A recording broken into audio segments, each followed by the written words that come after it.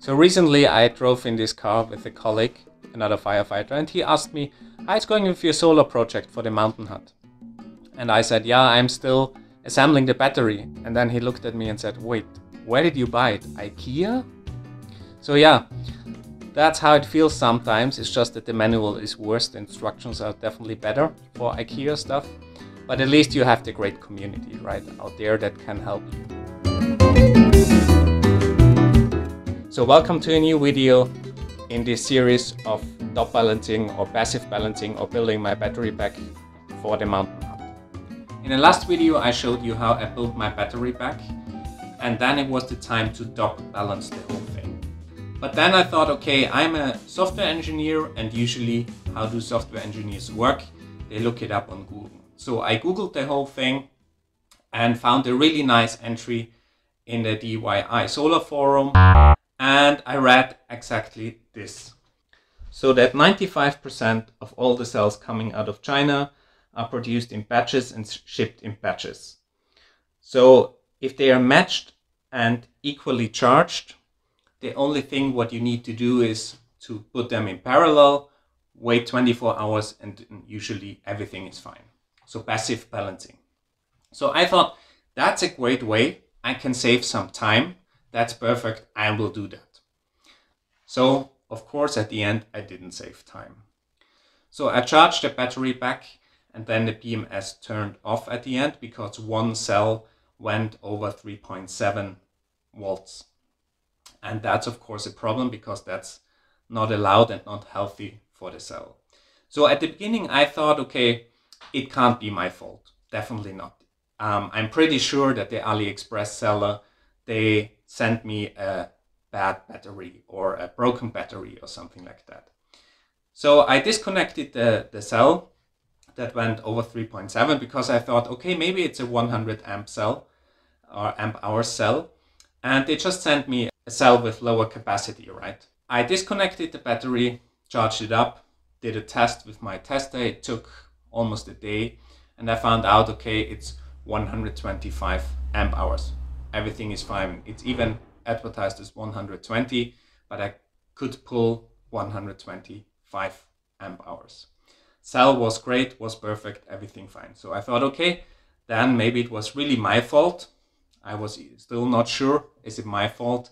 I also asked in the forums on Reddit. I got a lot of feedback, of course, that I should top balance the whole thing. So I decided, okay, now I'm smarter. I go the classic route, top balancing. Top balancing means you put everything into parallel, all the cells.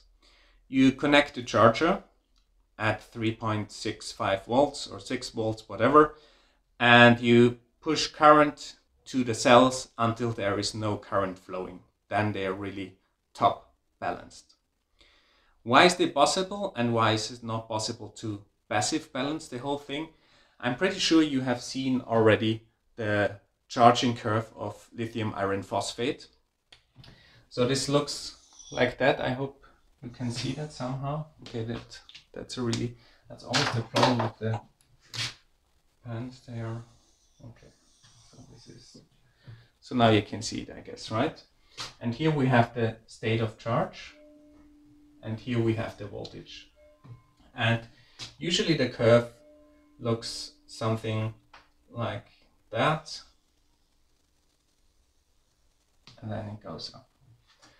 And here we are around, here of course that's empty, so we are at 0%, so that's usually 2.5 volts. And here we are around 3 point somewhere here, it's 3, and maybe here it's 4, something like that. So most of the time it's exactly between 3 and 4, so around 3.27, for example, what I measured at the beginning when I thought, okay, they are always at the same voltage. The problem is, if we are here at, I don't know, 10% and so on, it might be the case that one cell was somewhere here and one cell was somewhere here, and they had almost the same voltage at 3.26 or 3.27. And the problem is that current can only flow between cells if there's a different voltage. So they can balance in theory if there's a difference in voltage. But this was not really the case, so current can't flow here.